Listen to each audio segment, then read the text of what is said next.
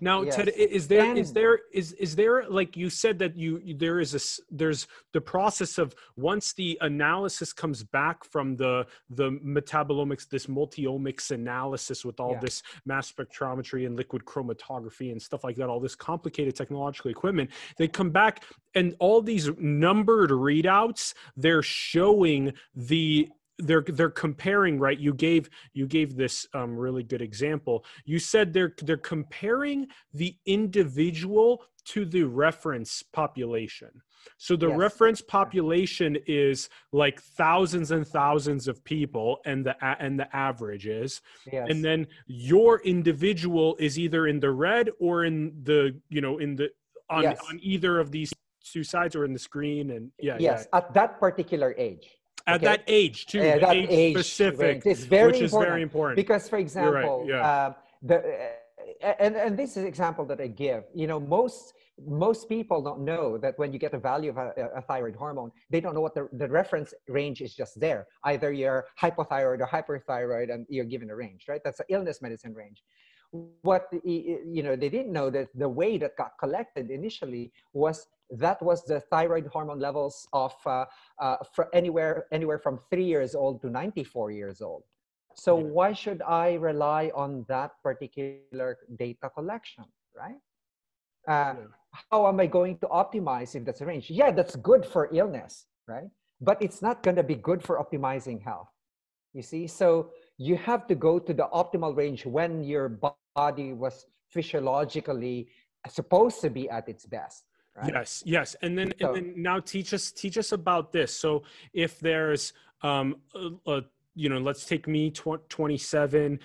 We give my continuous stool and urine samples, and we're getting back this biometric metabolomic readouts. Now, when you're let's say you're consulting me as the client, right? This is way pre. This is health optimization. There's no.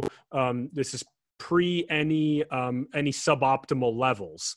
Now let's say that when you get the readout back and you're analyzing it and you see that there's maybe the beginnings of a suboptimal level here.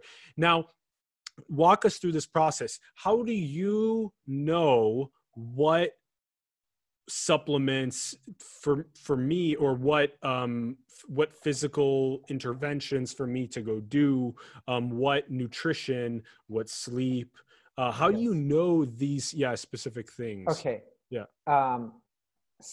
Now you are now in the realm of lifestyle. That's why the other omics are in there. Okay. So when I get it, I treat it exactly as illness medicine doctors would do it, right? It's like, okay, here's what you're deficient in, but I will move the entire network, not just one, right? You know that all of those, for example, there's the antioxidant regeneration network, right? It's vitamin E, and there's lipoic acid, and vitamin C, and so on. They're regenerated by one another. You cannot just raise one of those antioxidants without raising others. So you have to have a knowledge of how these things are wired together, how the chemistry is networked by the body, right? To regenerate its own antioxidants, for example. And you have to know which particular amino acids, would be, for example, you are, I see that you lack vitamin B6. Automatically, I should know that you probably are also suffering from some form of a mild depression, or just feeling the blues, etc., because vitamin B6 is responsible for, is a cofactor in the generation of a serotonin neurotransmitter. So there's a lot of stuff that fundamental that you should be knowing, when you're making this protocol. So when you come to me, I look at that as a whole, right? It's not piecemeal. The difference that I do with illness medicine doctors is that I tell illness medicine doctors, here it is, here are the results. What they do is they try to just give everything. You can't, right? Because you have to know which one is networked to what. And that's your value as a health optimization doctor or practitioner, is that's a value you provide, is you know all of that, right? Now you also know that these things are affected by nutrition. Your gut microbiota, for example, in as little as 72 hours, you know, when you're eating, you travel to a different country and you're eating different food, your microbiota will change drastically, right? You know, it will change its the way it's absorbing food. You know, it's like an ecosystem in there. Some of the species will grow more, some will grow less. When you're in Italy eating too much pasta, you know, then your carbohydrate loving organisms will overgrow. You know, so these are the kinds of things now that affect, right? So when you're like, for example, I had a patient, a client, in fact, the doctor, who loved eating canned food, right? And even if tin is already banned in the canning process, you know, he's old enough to accumulate, you know, before the banning of tin, right? So you could actually see the tin levels, right? And this is why I don't emphasize the genome. It's because the genome, you cannot see mercury toxicity in the genome. You cannot see cadmium toxicity in the genome. Interesting.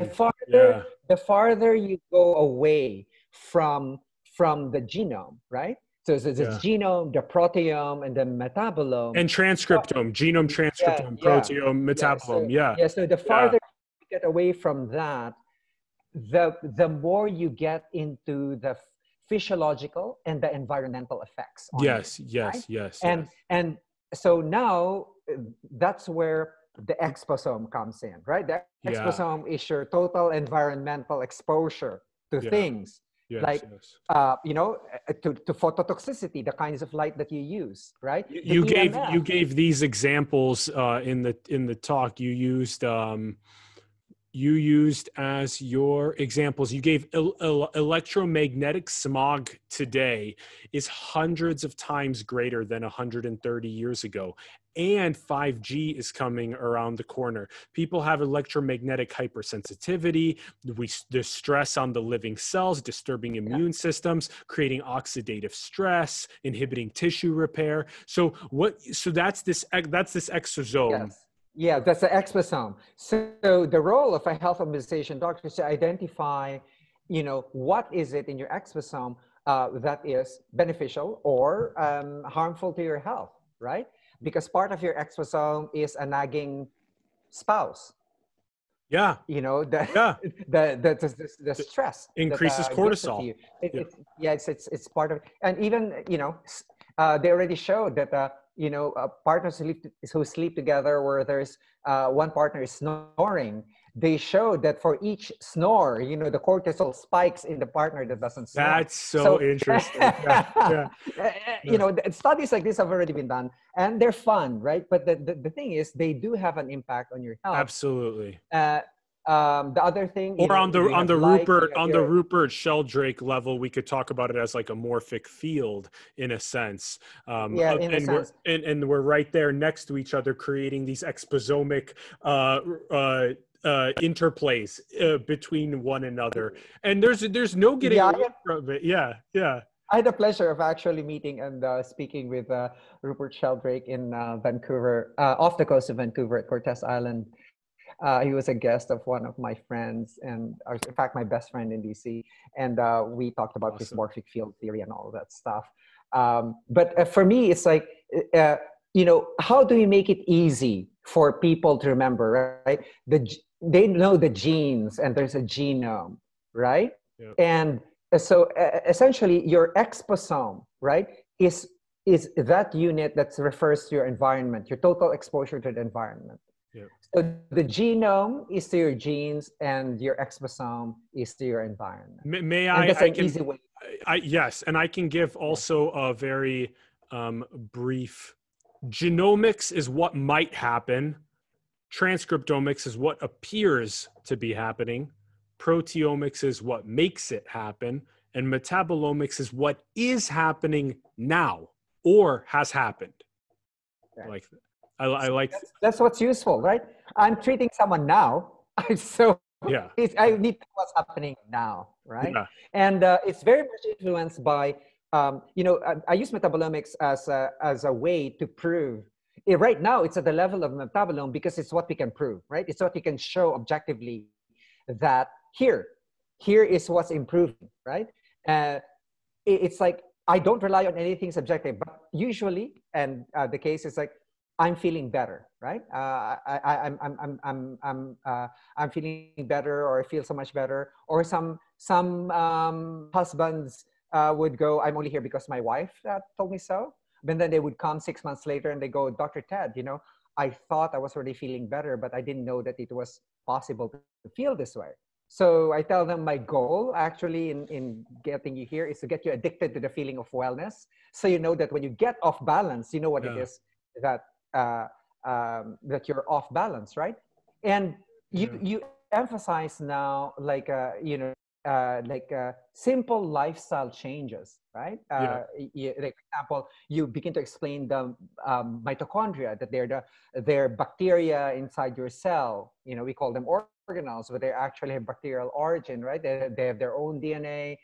We have on average about 100 quadrillion of them in our bodies. Our red blood cells used to have them, but the mitochondria sacrifice themselves in order for you to have hemoglobin, right? So, and they power you up, right? They power you up. So you know that way before this intermittent fasting, blah blah blah, 11 years ago, I was already telling my clients that 12 hours of not eating anything will allow your mitochondria to divide and regenerate, right? It's just like having a kitchen that you give a break. Right? Exactly. You're cooking nonstop, and if you keep on eating, we're a shameful species. We have a permission to eat, 24 hours a day. So if you just give it a rest of 12 hours, it will start regenerating. The amount of people that have successfully shed 50 pounds or more off of their body by just fasting and burning fat for extended periods time. And it's actually really beautiful to train yourself at young ages to go on a day fast, 2-day fast, etc., and feel what it's like to burn fat rather than glucose. Right. They see, for me, it's like now you're giving them a scientific basis for doing, at least intermittent fast. And besides, Alan, it's easier for me, for example, I'm going to change the way I eat. No, you can't. What can you promise me that you can do? They can promise me a commitment to the time that they eat. So I said, well, first try a feeding window of 14 hours, and then the next week reduce it to 12 hours, and then 10 hours, and then exactly, and then have a minimum of 8 hours. That's your feeding window. I don't like to use fasting because fasting sounds deprivatory. So exactly. So your feeding window, and I usually tell them they can eat whatever they want, but then pretty soon they feel a lot better when they say, how else can I improve my nutrition? And then you introduce the concept of your microbiota. Your gut microbiota, they weigh about 2 kilos in there. Wow. So there's 1,000 species of bacteria. That have 2 million genes, 2,000 genes each, 2 million genes, which is 100 times more than we have human-wise. So that's pretty impressive. And the more important fact is that we now know that the gut is actually the largest immune system of the body, right? When I was in medical school, it was the bone marrow. Wow. Now we know it's the gut because it is the gut bacteria that's actually teaching what's foreign and not foreign, right? Wow. So you see this reports, right? Case reports where or analysis where children born by cesarean section have a lot more allergies and immune problems because there's improper activation of their immune system. So I have some OBGYN, enterprising OBGYNs who know about this. So they put a gauze on the mother's vagina and they do the cesarean section, and they put a gauze over the face just so that there would be an inoculation of the bacteria that was supposed to be there. Because what do we find, right?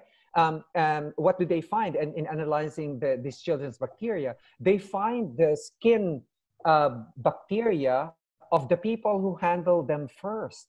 You know, how messed up is it? You know, it's not supposed to be there, right? So okay, so there's bioenergetics, which is mitochondria, you know, and then you could teach them about eating, which is microbiota and the gut immune system. And then you teach, you know, we've spoken about exposomics, their lifestyle, and then you tell them about their sleeping habits, right? Sleep hygiene, because lack of sleep will actually cause memory problems. But huge pathology. The main thing that it causes, evolution has learned this, is that the first thing that it does for any insult in the body is to get inflamed. Whatever it is, it will activate your NF-kappa B, right? That's the pathway that will, that's a simple pathway that it will do, because, you know, it has the counter pathway to that to quell it as well, right? So and we know that's the first thing that it does, right? So any insult, you see your inflammatory cytokines are coming up. These are molecules, you know, that signify that your body is getting inflamed. Even a simple high sensitivity C-reactive protein test will show you that, right? That your body's inflamed. Even if you're feeling good, et cetera, you see your hsCRP is rising, you know that there's stress there somewhere, and then you look back and say, oh my God, you know, I haven't been sleeping I've been traveling for the past 3 days. I've been in different time zones, and you see your hsCRP shoot up, right? So these are and you teach them proper sleep hygiene and so on. And you know, you know that you actually eat 200 calories more the next day when you lack sleep, right? Because the body feels that it's under assault. It needs more energy, and evolutionarily, if the body says you need more energy, so you eat more, right? It's not like having the munchies, but it's you actually tend to eat more, right? And then of course this is this networks idea that you're talking. It's so deeply networked like that. And it's at the cellular level, right? And the cells are talking to each other. That's why I say we're looking at the body as an ecosystem of cells. It's a holobiont perspective, right? It's a holobiont perspective where, whereas in illness medicine, we look as individuals as part of a population, right? Because your surgical technique has to work on the population, or your antibiotic has to work on the population. No, we consider you as the population of organisms, right? Because your cells are bacterially derived. Your somatic cell is a result of an anaerobic bacterium, and your mitochondria, which is an aerobic bacterium, that has a symbiotic relationship in the past, right? So, so that's the idea here. It's holonically layered, the human, and then inside of us is all the complex, but then also outside of us is the civilizational influence. So it's layered like that. And that's why when you're looking at health, it's impossible to look at you as a person. You have to look at you as a holobiont. You have to look at the human and everything inside and everything in the civilization outside, all harmoniously affecting the organism. Right? Exactly. In fact, part of your exposome is the immediate bacteria, viruses, etc. around you. Absolutely. Right? So right now, you know, coronavirus is part of our exposome. Right? It's there. But exactly. So normally, your own house will have its own specific, you know, environmental bacteria, right? That's very interesting. And you mentioned earlier something interesting, which is Aubrey de Grey's model, and I really love the guy and the way he thinks, right, as a biogerontologist. But the model that he has actually lends itself really well to epigenetics, which is the last pillar. You know, we have 7 pillars, right, of health optimization medicine. And the last pillar is epigenetics. It lends itself really well because he says, like, here you are at a younger period, right? Say you're 21 to 30, your optimal range, right? And then at 30, your testosterone begins to decline. That's why I chose 30, right? Yeah. Because that's when the testosterone begins to, you begin to fall apart, right? What happens then is that the chronic diseases begin to appear, right? Diabetes, metabolic diseases, cognitive decline, neurodegenerative diseases, they all begin happening, right? And then afterwards, it's a period of disease and then death, right? And he says, what if we could move the cells back to before the time that the chronic diseases appear? That means that the cells would be at a younger age, right? Yep. And now, of course, you already know about the Yamanaka factors, right? The Nobel laureate, Professor Yamanaka of Japan, identified 4 factors that can actually make cells younger. And the most recent, finding is that they can now actually make cells younger without erasing their identity, meaning they don't forget that they're muscle cells or they don't forget that they're nerve cells. And that's just a recent advance. But now we're taking a look at, it's like the best metaphor that I use is actually quite ugly. It's like accumulating plaque on the teeth, right? It's your epigenome. And then so your genetic expression gets affected. Like, for example, if you smoke and you have all these other bad habits, you're poorly methylated or whatever it is, toxic lifestyle they have, so when you remove that plaque, right, then you could move the cells back to the younger age. Now, can we do that? The big challenge is that can we do that now for the entire body, right? And so David Sinclair, is now doing that for the eye. Can we reverse the retinal, the macular degeneration that occurs, right? So they found out that in their laboratory animals they can do so, right, in a closed environment. So it's no longer no longer a period for us. This is no longer an anti-aging period. This is now a period of age reversal. Right? Rejuvenation to youthful homeostatic capacity. Yes. But it takes many years.